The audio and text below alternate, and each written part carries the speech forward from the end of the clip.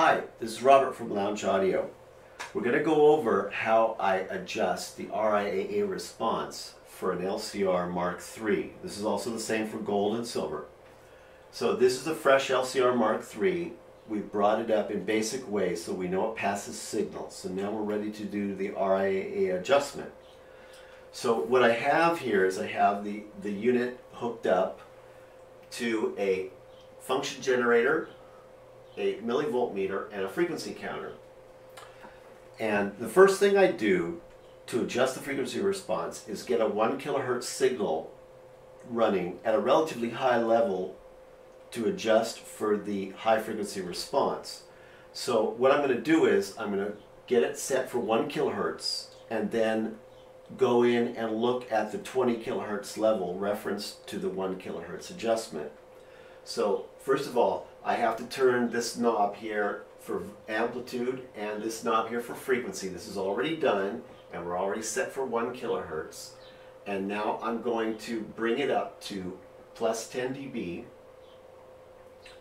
and that's going to be my zero reference. Okay, so there we are, 0 dB at plus 10 at 1 kilohertz. So now I've got to check 20 kilohertz. 20 kilohertz is something that we do not do exact RIAA compliance. We adjust it to 0.6 dB higher than the RIAA says that 20 kilohertz should be adjusted for. This has been done by years and years of customer feedback.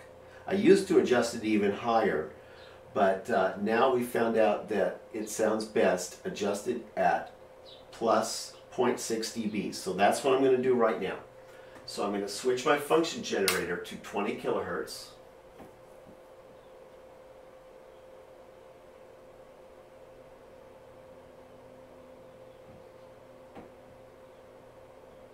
And there we are at 20 kilohertz, a little bit higher than that, 20.91. This is analog gear, so it's a bit touchy. And so there we go. So we're at 20.03 kilohertz.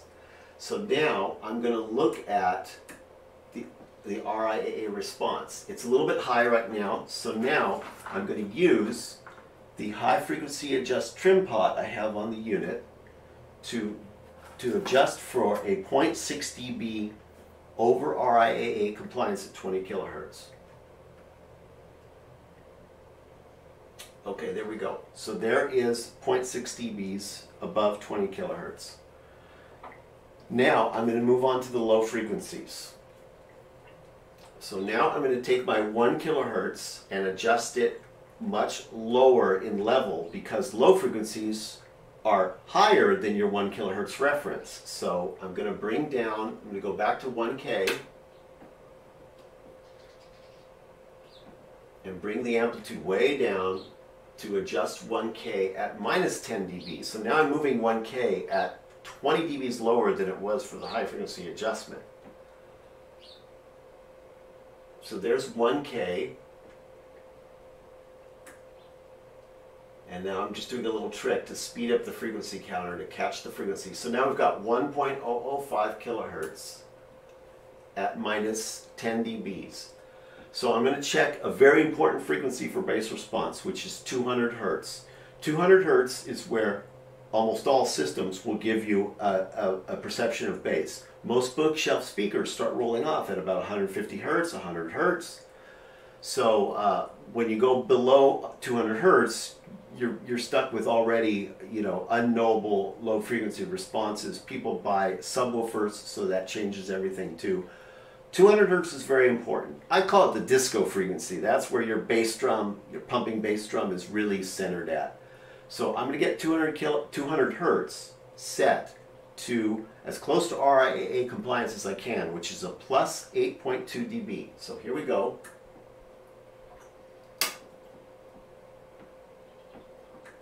So I have to do a little trick here to get the frequency counter to work fast. So now I've got it set for 200 hertz. Rescale the meter, and I got to check and see that I'm a little bit over 8 dB. It's basically 8.25 dB. It's 8.22 dB is what I believe it is. And basically we're right about there.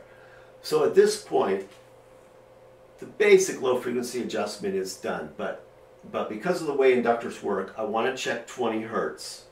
20 hertz I set at RIAA compliance or a little bit low. I certainly don't want to set it high because I don't want to give people problems with rumble. So now I'm going to switch to 20 hertz and I'm going to scale the meter, and I'm right at RIAA compliance right here.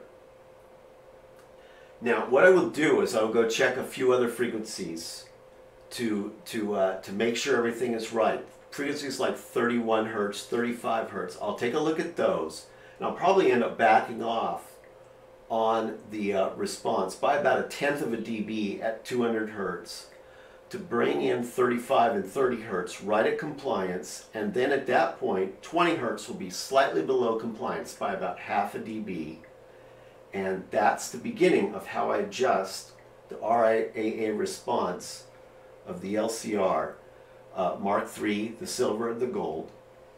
And of course these trim pots are there, and if you get the unit and you say, wow, I want more bass or less bass, whatever you got going on with room modes or whatever, hey, you can go in, you know, once you order the unit and it gets to you, you can adjust, especially the bass response. Some people want less bass response, they have rumble problems. You can go in and back off on this yourself and just you know, be able to adjust things. But I send it out to you in this way so that you at least have a good reference point to start with. And that is how I adjust the RIAA compliance on the LCR Mark III. Thank you very much for watching.